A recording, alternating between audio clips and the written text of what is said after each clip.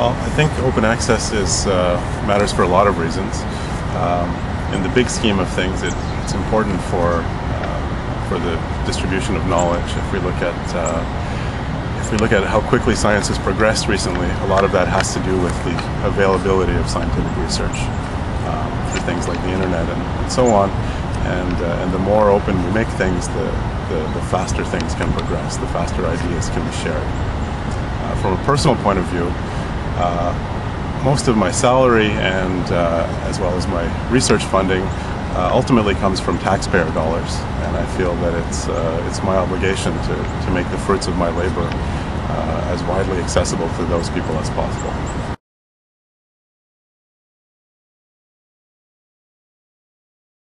I publish all of my work on an open access preprint server, the archive hosted by Cornell University. I also have written an undergraduate textbook, which is an open content textbook, meaning that it's freely available.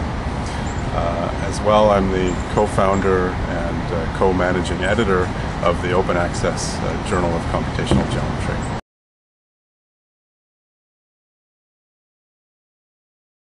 I've benefited from open access by having my work more widely disseminated than it would otherwise be, and more quickly disseminated.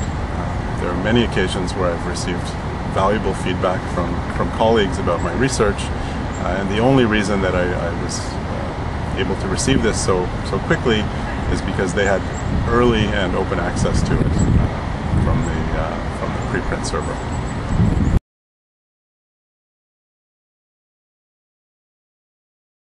My colleagues' concerns about open access journals are typically to do with reputation.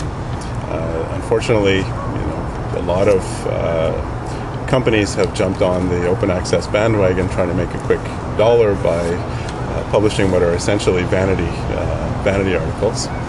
And well, this is nothing new. There have always been vanity presses and low-quality journals, whether they're open access or otherwise.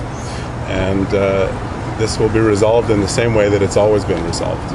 The people who work in a field know what the good journals are, know what the reputable journals are, and so that these things sort of work themselves out, that eventually those journals will disappear, the bad ones, and the good ones will stay active.